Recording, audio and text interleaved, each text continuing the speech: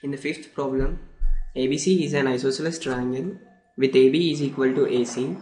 Draw AP perpendicular to BC to show that angle B is equal to angle C. Moving on to solution, let us consider ABC, an isosceles triangle with AB is equal to AC, and let us drop a perpendicular AP to BC.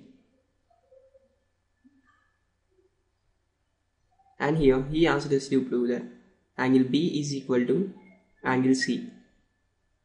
Now, in order to prove that angle B is equal to angle C, if we are able to prove the congruency of triangles APB and APC, and then by applying the concept that corresponding angles and corresponding sides of two congruent triangles are equal, we can get that angle B is equal to angle C.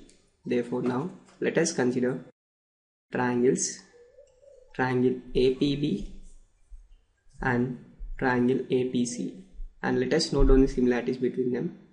That is, angle APB is equal to angle APC is equal to 90 degrees, as AP is perpendicular to BC.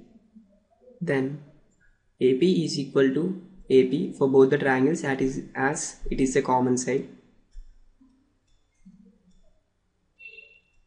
And also AB is equal to AC, as given that ABC is isosceles triangle. Here, by right angle hypotenuse side property, we can say that triangle APB is congruent to triangle APC. When two triangles are congruent, then their corresponding sides and corresponding angles will be equal.